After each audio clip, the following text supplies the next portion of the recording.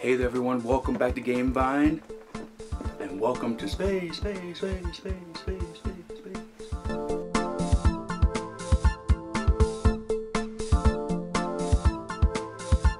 there everyone, my name is Dave, and today we're going to be reviewing Alien Frontiers from Starling Games, one of my favorite companies. Now, this game is about making colonies on a moon that you're trying to mine as well, and when you put down your last colony, whoever has the most points wins. Now the theme is not too thick, but it matches the gameplay. You have these dice, which are ships. You'll be rolling those dice, and depending on what the faces are, you're going to be either gathering materials, colonizing the moon, or stealing some stuff from your friends or opponents. But without further ado, we need to go check out what's in this box, because I smell goodness. Let's go.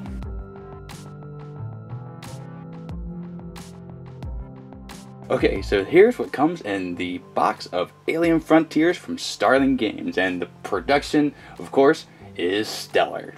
Cardboard components being the board, it's pretty big. You'll get to see most of it when the how-to portion comes up. Then you have your scoring tablet, pretty thick cardboard, and then we have the cardboard up top, which is the territory tiles. I've made them look all pretty for you, but I'm going to destroy them. And they just have double sides here of double kind of text of things that you'll actually be trying to accomplish in the games.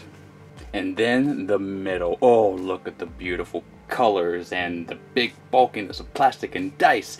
The dice are pretty good. I would say they weigh a little bit lighter than average dice, but they're still top-notch quality, and I love the blue and green color, and I even like the red color too. Yellow, I could take or leave it. And then you have the colonies in every color, and yes, you can pop the bubble off of it. Sometimes it's a bit of a pain to get it back on, but each one of the colors will have 8 of their respective colonies, along with their little rocket ship. Look at that, it's your rocket ship. Pew. And then you have the field generators right here, the green one being the best, of course. And I don't think that the ore and the energy have ever looked this nice in an Alien Frontiers game. This looks like metal. It could easily fool me. And then you have the energy pieces. I remember them being cardboard last time I played, so these are like chunky, like see-through plastic pieces. I really like the energy pieces quite a bit. And then the little odds and ends, you got this dice that you'll be using. Of course, these go to the energy generators, and that is pretty much it, other than the cards up here. And the art on them are okay. They do have a nice linen finish, so the space theme isn't immediately win me over, but it's not deterring me as well. So that is what you got in the box. Now let me show you how to play this game. Okay, so this is the game set up for basically 2 players, and I'm going to go over most of the rules. And these generators here, there's the downgraded version of the Starling, made of beautiful generators here. Now these alter the rules just a tiny bit. I'm not going to go over those. I'll let you go over those yourself. But the game board is set up right here. The goal of the game is to make all 8 of your colonies and have the most points after the first person lays their last colony down. That ends the game immediately, and you'll be calculating your points, which will be right here. And that's where these rockets come into play. You put them down here, and you'll be checking up the points so everybody knows how many points everybody has. So it'll be strategic in placing their last colony. If they're really behind, they might not place their last colony if they have the opportunity to. In order to make those colonies, you have to send out your ships, which are these dice here. And you start with 3 in the beginning of the game, and you can build all the way up to having 6 ships. You use these ships to earn ore and energy here, and this will help you build ships and or colonies. There's other ways that you can spend stuff, but basically you'll roll these, and the cool thing about this game is everything is based on the board. It's really easy to see what does what, and low numbers of dice aren't necessarily bad. Every face of the dice has a good side, and that's one of the coolest things about this game in my opinion. So in this case, I'm going to go over here with this ore. I'm going to explain this one here first. If you go right here and place a dice, you get just 1 ore, flat out. Now, if anybody else wants to place their dice and get ore here, they would have to place something that was higher. So they can go with 2, or they can go with something that's equal, or they can put another 1. But if somebody goes ahead and places a 5, and get to, or nobody can place anything behind that 5 unless it is a 5, or 6, and sometimes there are things that do break that roll. Now that's how you get ore, and you get the energy a bit easier. You can just place a dice up here, and whatever number you place, it tells you how many you get. So 2 and 1, you get 1 energy, and 3 and 4, you get 2, and 5 and 6, you get 3 energy. Now, energy is a lot easier to get than ore, so that's why you can kind of stack it up pretty quickly. Now once you have both of those energies, you can go to different places. You can go to this spot down here, and this is where you can build a colony for cheap. But you would have to place a dice down here, and every time you place the dice, doesn't matter what number it is, this chicks up 1, and you have to chick it up all the way over here, and then you'll be able to buy a colony for 1 energy, 1 ore, and then you can place it on this moon that you're trying to mine and or colonize. That's good because if you're trying to go to the colony down here, you'll have to have triples of the number. It doesn't matter what number it is, you just have to have triples of them, and then you have to pay 3 ore, and you can't really see it, but there it says colonies right down there. So you have triples and you pay 3 ore, you can get colonies just like you did when you were chicking up on this board here. And that's how you build colonies. And to get ships, you would have to get 2 dice that are equal over here, and then you could pay some ore and or energy to get more ships, and then it gets more expensive as it goes up, and you get all 6 of their dice. And it's nice to have multiple dice because you'll be executing more things than other people if they have few, of course. Now there are other ways you can get different things. You can terraform here. If you go up here, you have to be a solid 6, and you can pay the cheapo price, El Cheapo, 1 energy and 1 ore, and get a colony like that.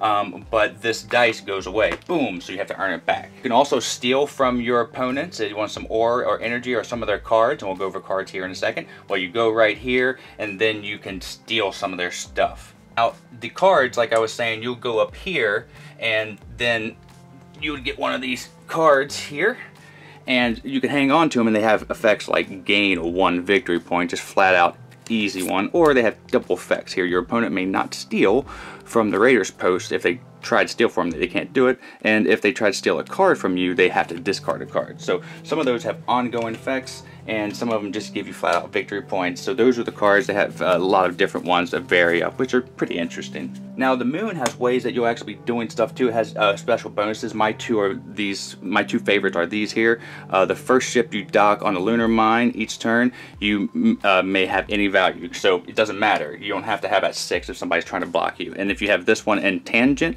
pay 1 less ore than normal when colonizing the contractor. Those are my 2 favorite ones to go to. You can really start ramping up your colonies.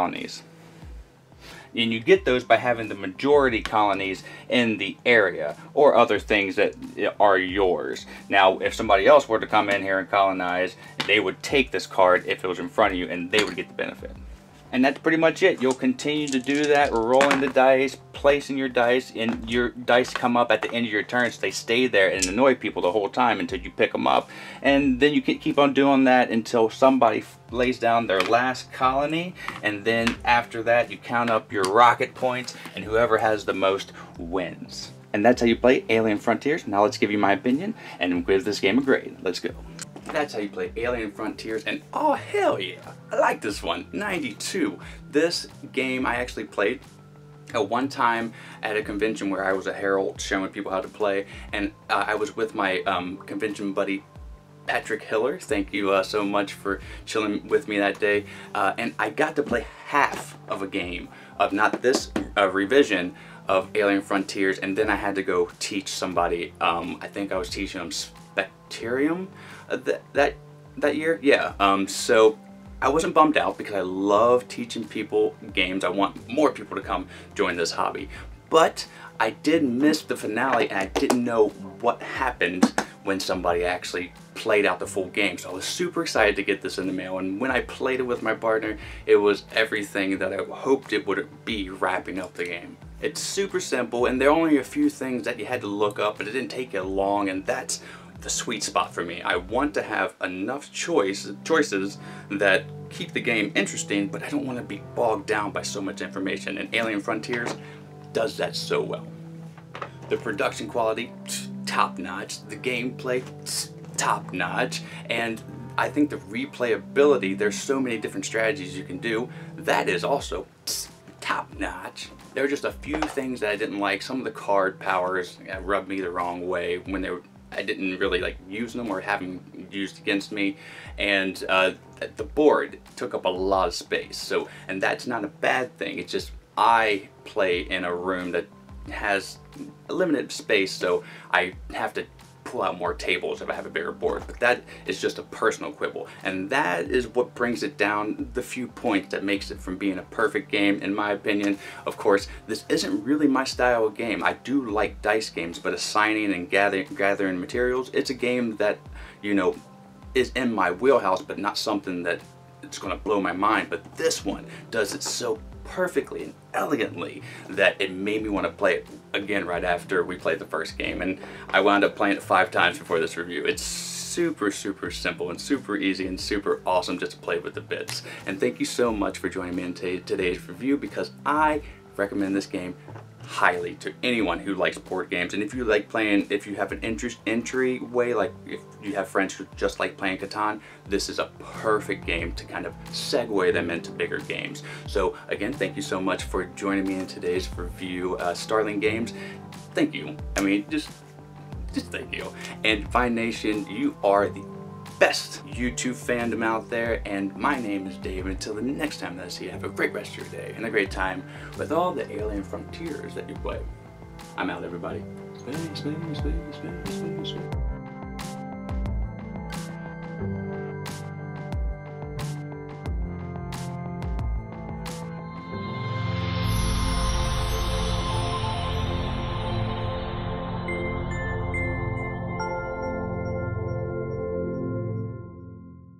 Miko, it's time to go. Good girl, Miko.